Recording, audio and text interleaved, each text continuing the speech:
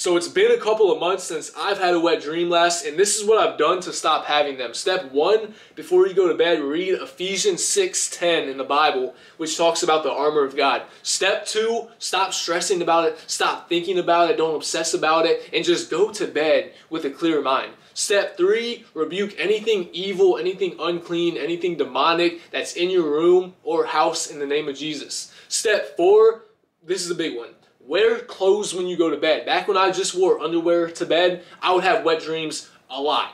Put on socks, put on shorts or pants, have underwear on, and put a shirt on as well. This was game changing, man. This helped me so much. Step 5, when you go to bed, be mindful of how you sleep. So if you sleep on your stomach, that pushes up against you, which could cause stimulation. I sleep on my back and on my side now. And you'll get used to the clothes in bed. You'll get close to sleeping on your back, on your side. You'll get used to that. Because I used to sleep on my stomach all the time. Like, that was how I slept. But now I sleep on my back and on my side. And this is something too, man. If you wake up and have some wet in your pants, that's not a wet dream. Like last night, man, I woke up and I had a little bit of wet in my pants. That's just the body being intelligent in eliminating the excess waste it doesn't need. But a wet dream, man, we all know what that is. We remember it. While we're asleep, we can feel the sensation in our body. We can feel that ejaculation. We can feel the orgasm. Like, we can feel that. It feels real. We can remember what she looked like. We can remember doing it. It's so vivid. That's a wet dream. That's a demonic attack. But if you just wake up the next day, oh wow, my pants, oh, what the heck? It's normal. It's the body being intelligent. And understand this too. The wet dreams, they make you feel drained. You wake up from that, oh, I don't even feel like getting out of bed. I don't even feel like taking a shower. I don't even feel like going to work. I don't even feel like doing anything. You feel exhausted. But when this little, like, you have a little bit of wet in your pants, wake up, change them, get on with the day. You don't feel like you've lost any energy. See, the body's so intelligent, man. God made this body so intelligently that it's going to hold on to what it needs. It's not going to let out energy and vital proteins and minerals. It's just going to be like, okay, this is all excess stuff. I got to get rid of it somehow. Okay, cool. Let it out. But these succubus demons, these incubus demons in the spiritual realm, bro, they want to drain you. Like, you feel your whole body locking up. You feel the feeling so well. Even though you're asleep, you remember it. And it's just that whole day you're thinking about how good it was and that good feeling. And then you think about, oh, maybe I should get back into fapping because it feels so good. No, bro. That's the devil trying to get you back into it. And resist the devil and he will flee from you. Bible says that too. That's why it's been a couple months since I've had one, because I've taken protective action and I've resisted the devil. That's what I've done.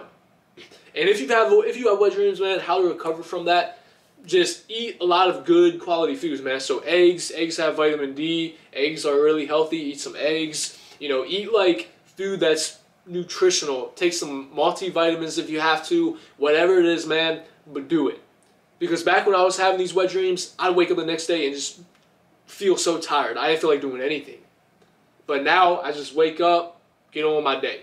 Once in a while, maybe once a week, once every 10 days, once every 2 weeks, I wake up, got a little wet in my pants, no big deal. Because it's not energy, it's not protein, it's not minerals. It's just waste. It's the body saying, just like when we eat food. When we eat food, the body takes the proteins and the vitamins and all that from the food, holds on to it, and then the waste, you know what happens with that. It's the same way, man. Don't stress about it. And this is something too. If you're watching TV shows, movies, playing video, whatever it is that has women in like bikinis or like sex scenes, whatever that is, the mind may be thinking about that when you go to bed. And that may also cause you to have a wet dream as well. So don't follow any models. Don't watch like TV shows with beautiful women in like seductive clothing. Don't do that. Because that will stimulate you too. And then the body will have all this buildup and all this pressure, and it has to let it go, but yet you're not stimulating the body, so the body will then do it at night. And then you'll just let all that pressure out. And in that let out is going to be energy as well. Proteins, minerals, vitamins. Because you stimulated the body. You built up all this pressure and had to let it out. So just live life. Don't fall into temptation. Control what you can control. And have fun with things, man. Stop stressing about it. If you have a wet dream, okay, so what? Because the good thing is you're not doing it daily. You're not doing it several times a day. So even if you lost a little bit of energy in a wet dream, you'll build it back up. Through what you eat, through healthy habits, through life, through time, you'll build it back up. It's much better, okay, I had a wet dream. It's been 10 days since I've last had one. Okay, you've let out a nut one time in 10 days. Before that, when you did it a couple times a day, in 10 days you probably let out 25. So be thankful that you're making progress.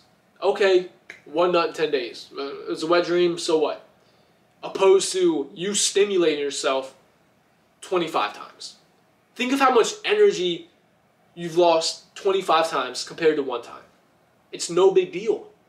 It's not a big deal. It's not a relapse because you didn't stimulate yourself. It's spiritual or something happened.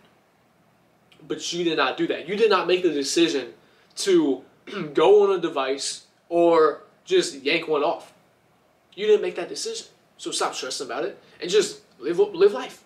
And I'm going to tell you what, eventually they'll stop happening. Now maybe once in a while they'll happen because you may open up a doorway, a spiritual doorway through sin, through action, or God may be testing you. God may be allowing the devil to do that to see what you're made out of, to see if you stay on NoFap. Like, there's so many variables, but just know that you have to stay on NoFap.